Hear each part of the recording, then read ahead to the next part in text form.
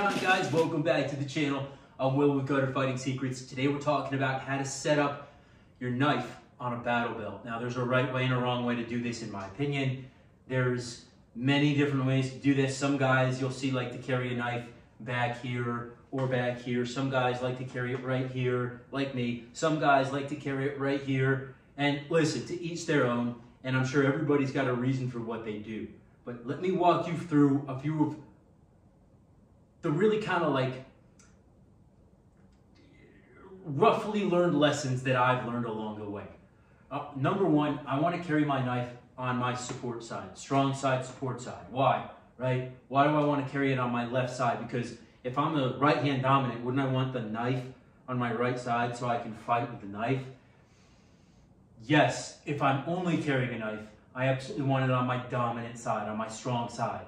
If this is my primary weapon, then I'm going to want the knife on my right side. Like, for example, when I'm walking around with no weapon on me, only a knife, I keep it in my right pocket, okay? Because obviously I can access it and then I can fight with it. But if I have a weapon on me, and we'll talk about this more in the next part where we go into how to carry a knife for concealed carry, I'm usually gonna have that knife on the left side of my body. Reason being is number one and most forefront, if somebody discovers that I have this weapon, or if somebody's close enough to me, where I actually need to use a knife for deadly force, self-defense, then I'm already in close combat, right? So I don't want to have to, I'm sorry, wow, I lost train of thought. I don't want to have to protect my weapon, pin it into my holster, right? And also worry about then having to access a knife with the same hand. Why? Well, let's take a look at this. If I'm having to pin this here, right? Let's say I've got my arm out and they're already well within this OODA loop, right? They're well within my OODA loop. Now I'm gonna have to protect my weapon. If I'm looking to get my knife out of my right pocket or my right side, right? I have to switch, watch this. I have to switch and then pin this weapon with my left hand here. What the fuck, dude? If anybody knows anything about fighting, and I'm putting this all the way here, what is this setting up for? So many different things. They can pin this, they can turn me, they can smack me in the temple, in the head, they can get my neck. I'm wide open, not to mention the fact that they can pick me up and dump me, mat return, whatever you want to call it. There's a lot that can go wrong from this, right? This is like it's just a bad position to be in for close fighting. So with that being said, I want the option to go ahead and just take them out real quick. Just stab them with a flower, right? And it's as simple as that. We don't have to make it any more complicated than it is, and it's not complicated. If your primary weapon goes down, you switch to your secondary. If for whatever your secondary weapon goes down or it's not accessible, you switch to your tertiary and you exploit vulnerable areas of the enemy. That's like the nicest way I can say it, and it's also like it's that simple. There's nothing more complex about it than that. So why do guys put the knife on the back side, right? Well, there's a reason that I figure guys do this. But in my opinion, again, it's a mistake. Because if we're going to be accessing a knife, we're already in a very close fight. We're already more than likely outside of even striking range, right? So more than likely, unless you're just such a shitty striker that you have to go for your knife right away. But usually it's like we're really face-to-face kissing close, all right? So if we're already that close, I don't want to be reaching back to grab a knife. And I get why people do that, because they think that, oh, if I have the knife on my strong side, right, I'm going to be pivoting off, protecting my firearm, giving them my weak support side, and then accessing my knife from here. But things don't always go down like that, right? Maybe I'm getting shoved up against the wall. I'm having to protect my weapon here. I'm not able to pivot and turn. And then I start reaching for a knife. Well, what does this open up? Anybody who knows jiu-jitsu, Kimura, right? Whoa! I'm gonna get my shoulder just like jacked off. Not jacked off. Right? If it's, I don't know, Asian girls? Anyway, but I'm gonna get my shoulder jacked up. Like, right, that's gonna really suck if I'm having to reach back here and somebody's within grappling range on me, and oof, then that's just no good. And same thing with here, right? If it's on the back side here, like where I keep this mag, Some guys will carry it back here. If you're having to reach back here and you're already in a close fighting situation, this is just not a position that you want your arm in. You want everything tucked. You want everything tucked like this, right? And especially, look, my elbow is now also able to pin my firearm temporarily into my holster, okay? So I can have both hands up here to protect myself. So where do I put my knife if I don't put it back here? It's simple, I put it right here. And if somebody is this close on me, I'm just gonna take it out and start stabbing into them wildly. I'm not gonna like try to take it out and have a knife fight and all this. It's not, this is not that type of situation.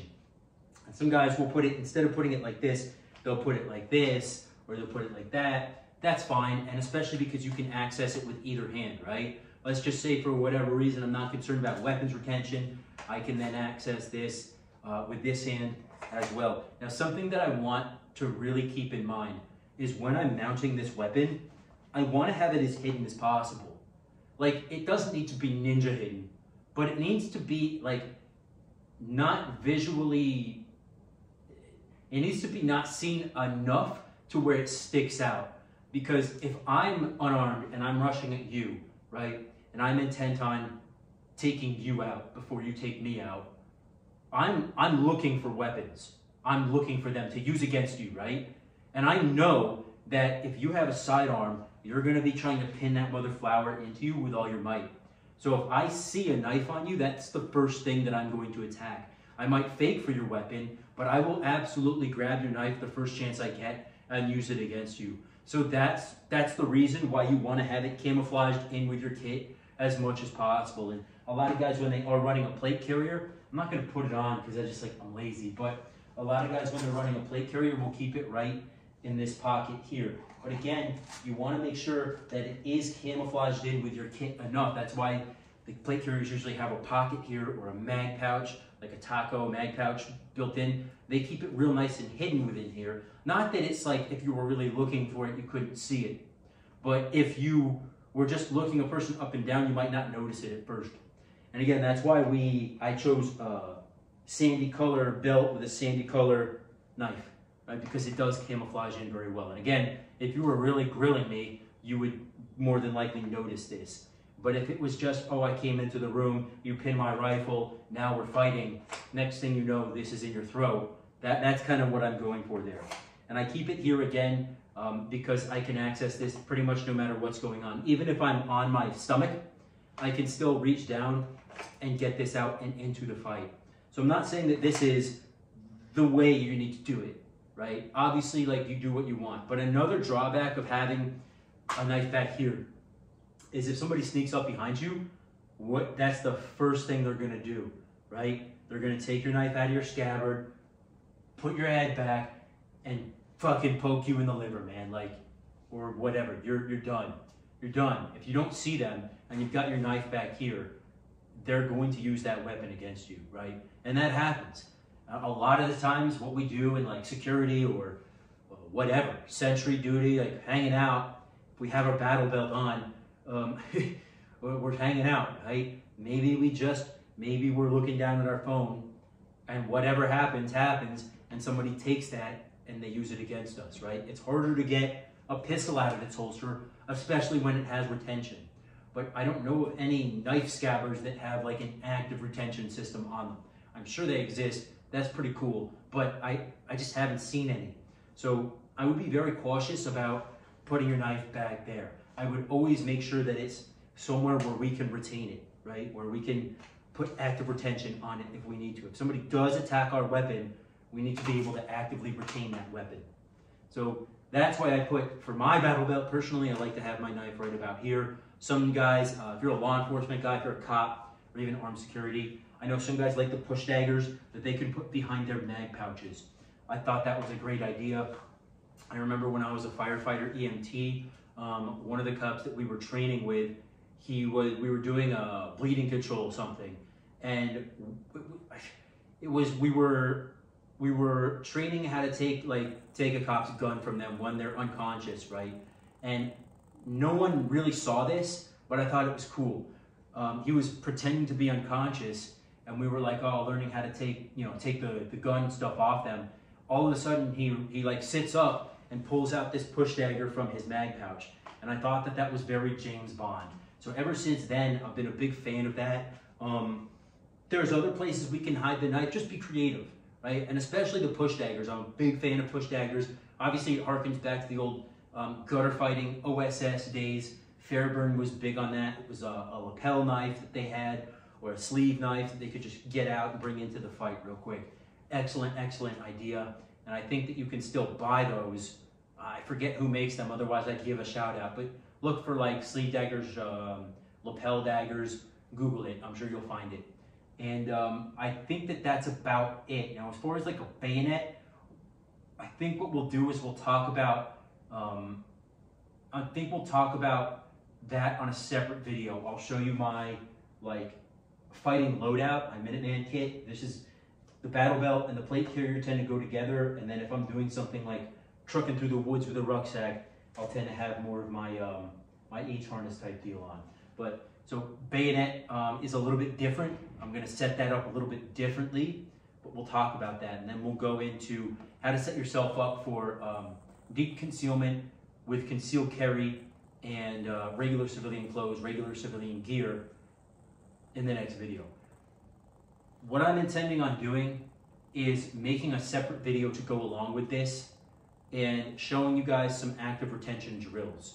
I'll show you how to retain your gun and when somebody's grabbing for it, and bring your knife to bear, you know, if applicable. And again, just because somebody's going for our gun doesn't necessarily mean that deadly force is like the best idea. Is it legally justified?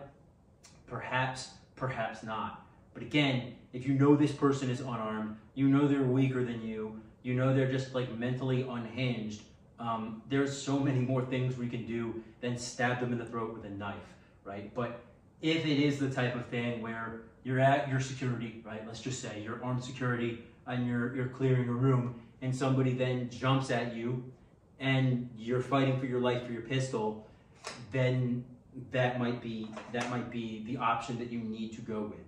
But I just want to throw that out there, is that as warriors, we have to be morally justified as well as legally justified, right? We can't just go doing whatever we want. There are consequences to our actions, and if not with legalities, then with karma, right? So a warrior needs to be, if we have the moral high ground, then we can lose no battle. Until next time, guys, please remember that you are your first and last line of defense. Like, comment, subscribe, and share the video if you found it useful. GutterFightingSecrets.com is the website. I will train you on hand-to-hand combat, direct download, very easy, and I'm honored to be able to do that for you.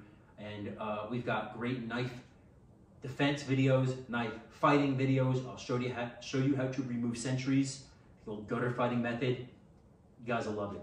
GutterFightingSecrets.com is the website, and I'll see you on the next video. Cheers, my man.